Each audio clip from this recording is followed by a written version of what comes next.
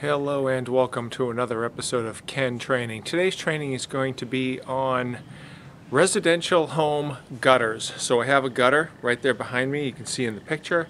And so this is my own home, and I have not worked on gutters before this project. So I've been living in this home for over 7 years, and the gutters were on the house, and we had the house painted, and then the painters removed the gutters and then reinstalled the gutters, and I really wasn't paying that much attention to it. But over time I could see how they weren't draining properly. There's sags and bows. This one here I haven't touched yet. There's two other gutters that I've already redone, and I'll show you those in 1 second. So here in SoCal, quite honestly, I don't think it's quite as important because it doesn't rain that much here in SoCal. So gutters are very important in order for you to have proper water management around your property. Two things that you want to be concerned about is your gutters and your grading of your property. Everything should be sloped away from the property. The first, I think it's 6 feet, should be pitched away from the property with a slope of about 3 inches. So this way the water is draining away from the foundation. What you're trying to do is you're trying to get the water away from the foundation. Now in my case, I don't even have a basement, we just have slabs, because in SoCal they don't basically build basements because of the earthquakes. But in a lot of our other parts of the country you do have basements, so you've got a below grade basement, and you want that water and that water table around that basement to be pushed as far away from the basement as possible to prevent that water hydrostatic pressure from pushing water into the person's basement. So water management is very important, especially in homes that have basements. Now, so the gutter system should be collecting the water from the roof, and you should be taking it away. So this gutter here, so these gutters, like I said, were already on the house. I didn't purchase these gutters, but I don't like the installation of the gutter, and I'll show you that in detail in a second, and what I don't like about it and what I'm doing about it in order to fix it. So that's the premise of this. So these gutters here are professional gutters. They're the 5-inch seamless gutters. When it comes to gutters, if you go to the big box store, Home Depot is an example, and I don't even think they sell 5-inch gutters. I think they only sell 4-inch gutters. These numbers are highly critical because even though it's a 5-inch gutter, it's truly not like a 5-inch opening. And I've got my tape measure here, and I'll show you that in a second. So remember, you're trying to get the water from the roof onto the gutter. And a lot of these gutters, the way, and I just, now that I'm in this project, all of a sudden I'm looking at every single gutter on all my neighbors as I'm walking around doing a neighborhood walk. And I would say 90% or a good 80% of the gutters that you see walking around a neighborhood are not installed properly. Just a high number of gutters are just simply not installed properly. And a lot of the gutter design, where they put it, depends upon how the roof is. I notice on houses that have the Spanish style clay roofs where it has waves into it, the gutter installer tried to put it up as high as possible because of the way that of the gutter design. It's like it sits really low. So as long as the rain was like a lazy rain, it would drain into the gutter, but as soon as you get a pretty good rainfall, then it can go directly over the gutter and then onto the ground. Okay, so let's go into what I don't like about this gutter behind me and why I'm reinstalling it. Okay, so just looking at the gutter, what's happening is that there's a bow in the middle, so it has a total dead spot. So I want a little bit of a better slope coming down towards where it's supposed to, through the drain pipe, so it drains out. Before I started the project, what I did is my gutter attaches with that elbow right there, and it goes down there. I took a garden hose which is just right over here, and I just took that garden hose and I put it directly down there to verify that that was open and free and clear, and it was. And it on my property, I'm on a little bit of a hill, so it actually discharges right about there on the other side of that wall going towards the sidewalk. So I'm good to go once I'm done with everything, reinstalling that elbow into that opening there. I'll clean that up a little bit because it's been beat up.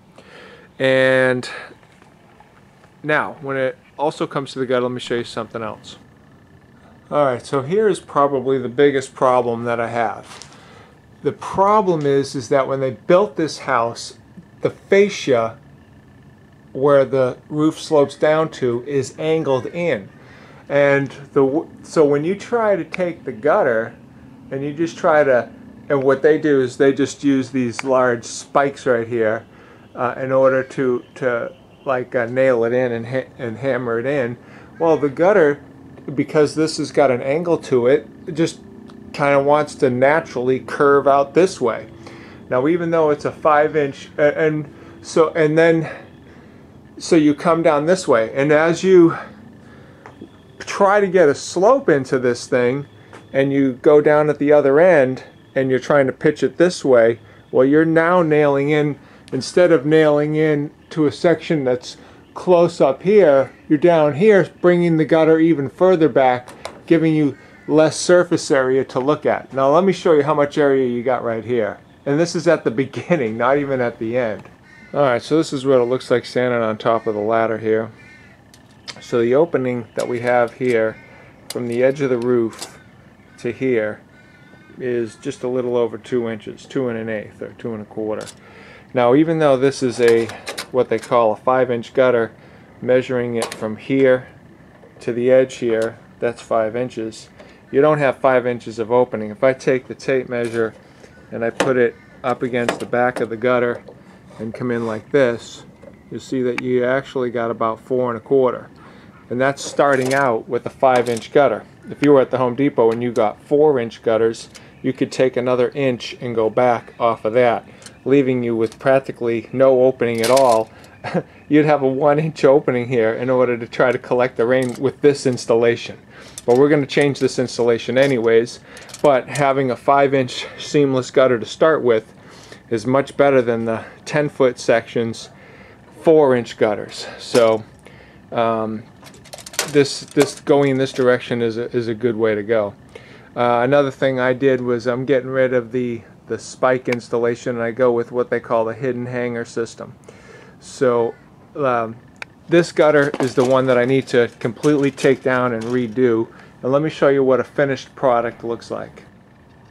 Alright, this is on the other side of the house. This is a finished gutter that I've already completed, and you can see what I've done on the fascia. This here is the original fascia right here, angled. So I basically have built it out so that it's flat right here, giving the gutter a place to attach to. I took the drip edge, which is this metal right here, and I just kind of brought that out a little bit, so as things come down, if it hits the drip edge, it drips directly into the gutter. Now, this here is at the end of the run, not even the beginning of the run, and let me show you how much space I've got there. From here to here, it's about 4 and a little over ½ inch. Okay, and you can see the hidden hanger system. I got that all the way down, so I don't have the spikes. I got the hidden hanger system, and now, and I've got a good slope built into this here, so that it completely comes out, drains out, and then comes, in this case, just comes out right there. Now, let me show you over here. This is what it looks like looking up at the top. So over here on the left-hand side, whereas the furthest point away from the downspout, I got it up here as close to the right under the drip edge as humanly possible.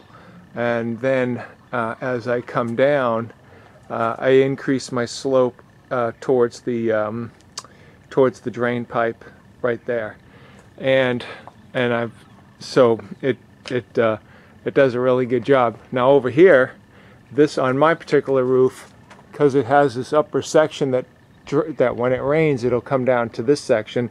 So right here is where it's going to catch not only this roof section here, but also this upper roof section here.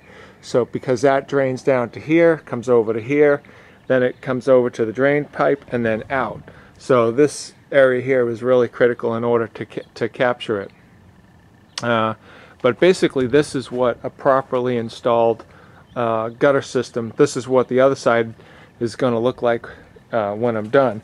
And basically the magic here is building that out like that and making that so it comes down straight so that you have a place to catch the gutter to. Okay, now we're coming into the backyard. Okay, here is a large 50-foot gutter system that I've already reattached and put on, and it has a large roof section right there that you can see. So the original gutter again was, this is the part that I installed. Okay, so I've put this built-out fascia, we'll call it, here, bringing that out. So the original fascia was here. Now originally what I was going to do was I was going to use these shims. So I cut a whole bunch of shims right there, and I put them on the gutter, and then I was going to attach it to there. But with the shim process, what happened was it really wasn't giving me the result that I wanted. This was coming a little bit over here, further than what I wanted. This system, the one that you see here, is really the best way to go, because it gives you the most surface area for the gutter to be supported onto, and how much it captures. So I had to do that for the entire run. This is the way that I was able to deal with this, with doing this gutter. This is not supported right now, but this is how I kind of was able to hold it down and to build, to work with the gutter, so I wasn't like feeling stressed or anything. So I built this shim system here to work with this angled fascia. I also got the same thing for the other side, which I'll show you when I get into that project, but I just left these up just to show you that. But this gutter's already fully installed. And let's see if I can step back. The sun's a little bad right here looking at it, but anyways, there's the what it looks like coming all the way back. So it's just a nice straight line pitched all the way towards. Now in this case it's such a long run, I really should have had one downspout here and one downspout here, but the way that they did it, and because this is a more of a walking path going across the house that way, I kind of like it the way that it's set up, where it just has the one downspout on this side. But technically there's so much roof area and this is such a long distance, it really should have been done in two. But in this case I just left it the way that it was kind of set up for, which is just one side here going down, leaving that side free of obstructions of trip hazards, walking hazards, because this is the side that we're always walking around. Although you can walk around the house this way, we rarely do, even though it's got a full path and everything like that. Basically we use the other side. Oh, so then on this downspout here, what I did was, originally what happened was this came down and discharged right down there into the ground. When I did my water test with that line right there, that line is plugged. This house is 40 years old, and I wasn't about to try to figure out where that plug is or anything. So instead of taking the water below ground, which is preferred, and taking it out to the street, because there's a plug somewhere between here and the street, I didn't feel like dealing with it. I just took this elbow, purchased this elbow here, and I had an extra piece of gutter material right here, which I guess is 2x3 or 2x4, whatever it is. It's a little short though. Really, I want it to be pitched away from the house like this here, and then so I should have it land over here, but that's the only piece that I had right now, so I just left that there for now. But basically, it's just gonna, go out this way and then towards the street that way. Because I have a concrete walkway directly next to the house, and I even went in and put a sealant, probably polyurethane, in between that joint right there, so that it's it's a sealed joint, so there shouldn't be really any irrigation wearing away between that joint between the cement and the foundation. So it's it's just going to go down here. This is part of the wood for the project that I'm going to work on, the one that I showed you. You can see I got that that's all sealed up, that joint right there, with polyurethane sealant. Okay, so that's that, and let's get into our project. Alright, so basically I just kind of gave you the premise of what I'm starting with and what I'm going from, what the gutter looks like before I touch it, and then what the final product is going to look like after. So now I'm just going to go through and do this one small section that I have to do, and just do the whole thing. So I'll just go through it start to finish. Oh, tools needed for the project. Let me show you a couple tools that will make this easier. Alright, here's the shims that I made up for the gutter. I'm only going to need 2 of them for the gutter that's I'm going to be working with to support it. I have just a very DIY friendly, inexpensive Ryobi 10-inch table saw that you can change the angle on in order to get your angled cuts. And we've got a chop saw here, compound miter saw, in order to make cuts with the wood and everything like that. Alright, I'm now getting set to remove that downspout right there, so I got my ladder set up. I brought my workbench over here, and I got a couple of tools. Alright, so here's some tools. I'm going to use my cordless drill with a 1/4-inch nut driver, a crowbar, a metal working tool here, just a pair of channel locks, hammer, and I got a couple of clamps and a couple of angled shim supports, I guess. Now these particular ones are cut for this Angled Facia. These ones were cut for the ones in the backyard, just to give you an example of the difference. Let's see here, with that there being totally flat and straight that way, you can see how much different that is. This Angled Facia, so if you have different angles, you need different supports. This is perfectly cut for the one that we're dealing with. These ones here were for the backyard. Okay, that's it for that. First step is remove that downspout.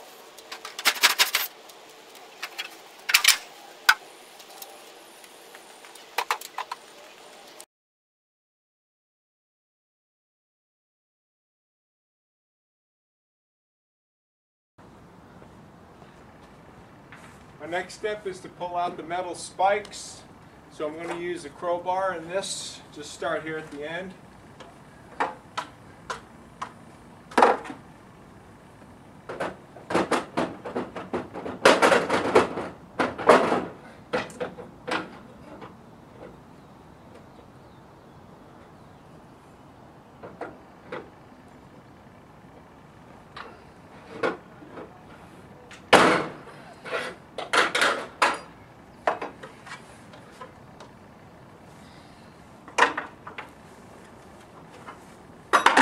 So basically, I just start at the back, try to get it right next to the metal,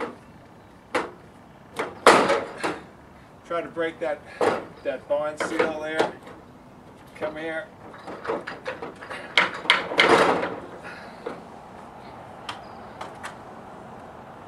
this one's all jacked up, it's been really pounded on.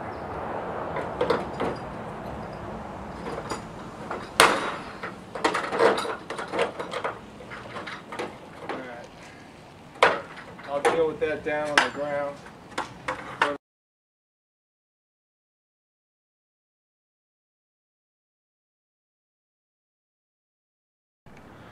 Okay, the gutter is completely free now, and I'm going to put it onto the ground. Here we go.